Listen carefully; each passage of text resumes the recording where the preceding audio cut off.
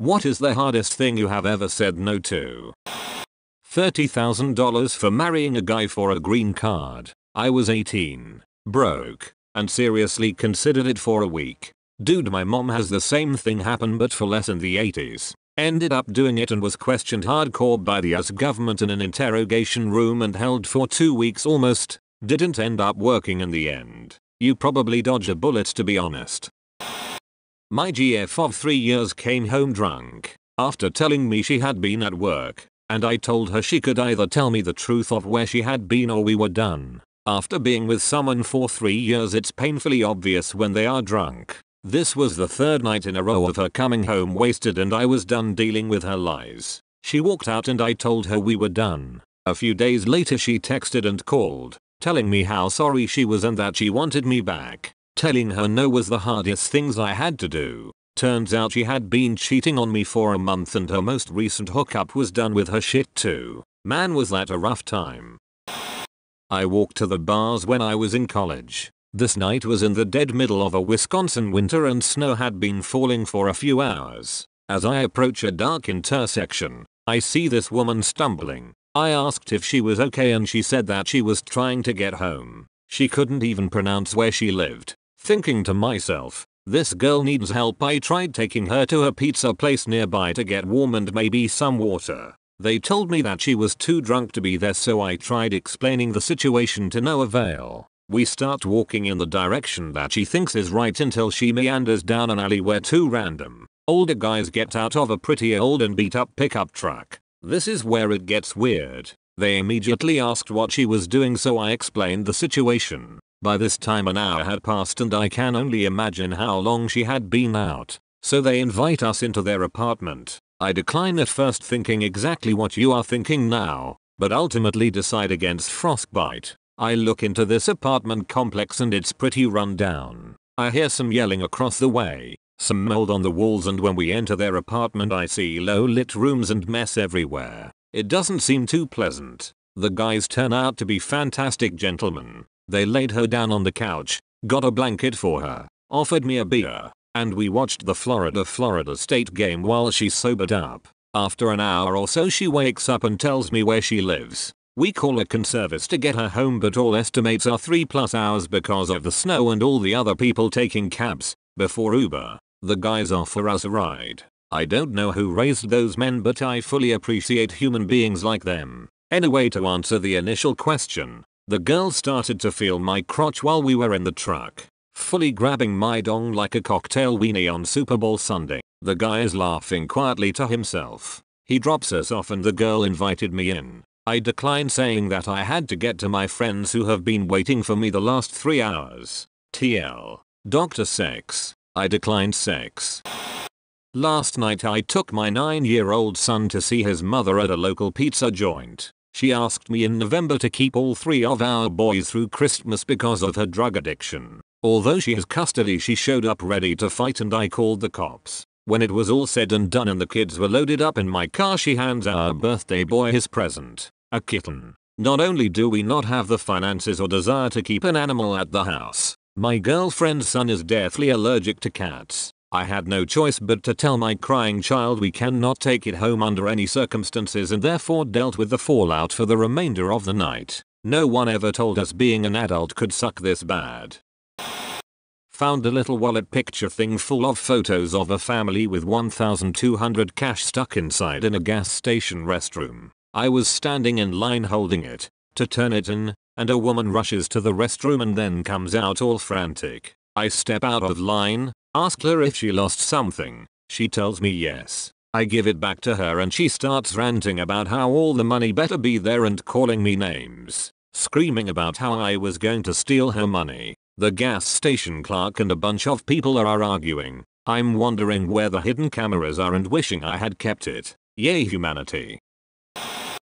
I was once at dinner with a few friends and went to the bathroom. After taking a tinkle, while washing my hands, I noticed a blank Bank of America envelope next to the sink. When I opened it, there were 7 fresh stacks that added up to $7,000. I stayed in that bathroom for a solid 5-10 minutes just contemplating what I should do. It's one thing to say you have the integrity to return something that isn't yours, but another to hand over $7,000 to a stranger, restaurant, or someone who claims it was theirs, without knowing if it'll actually get to the original owner. Right as I was about to leave the bathroom, still unsure what I was going to ultimately do with the money, I remembered that the last person in the bathroom before me was one of my friends who I was at dinner with. I was also with him earlier in the day when he mentioned that he had to go to Bank of America to withdraw some cash to pay for his birthday dinner the next night. He's a foodie and he was renting out a restaurant for 30 of his friends to enjoy a custom menu. 90% sure it was his money to pay for the dinner the next night.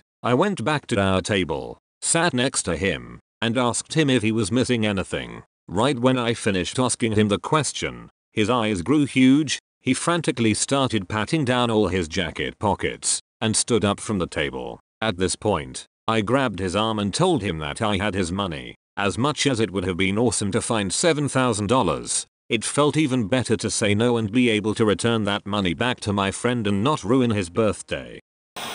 Had my boss's wife approach me at the annual office Christmas party and asked me if I wanted to have a threesome with them. When I turned her down, she offered me $1,000. Still said no, so she upped it to $5,000. I politely declined, but I was dying on the inside. He was hot. His wife was hotter. I thought he'd be awkward as fuck afterward, but it was never mentioned between us and we carried on as usual. Wound up working for him for 5 more years, and when I left, they threw me a huge baby shower and purchased all of the baby furniture I had registered for. Still keep in touch today, 15 years later.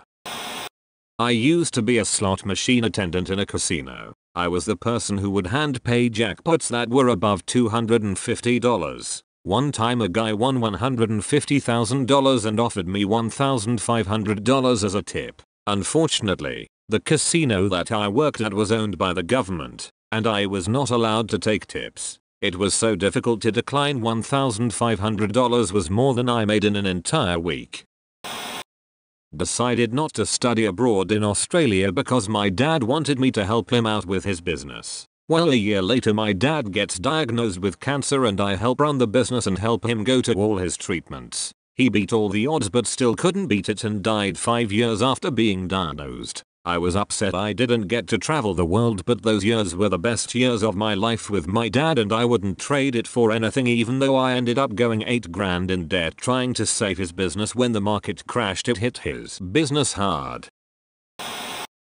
Letting my son move back in. It was a continuous cycle of him getting arrested, drinking and selling drugs. He knew how to make me feel sorry for him. He had nowhere to stay. He was hungry. He just wanted to take a shower and so on. I finally realized that I was the one that allowed this to continue. So I had to start saying no to him. It broke my heart, but I had to do it so he could learn to take care of his own problems and to be held accountable. He hit rock bottom and did some time locked up. It was hard for him to get a job after he got out and he did try to play his mind games with me again, but I stood firm. It was hard on both of us, but it was the best thing that I could do for him. His PO got him in a program with Mission St. Louis and turned his life around. That was 2 years ago. He is doing great now. He is working 2 jobs, taking care of his sons and staying out of trouble. I'm so proud of him, and what's even better, he is proud of himself.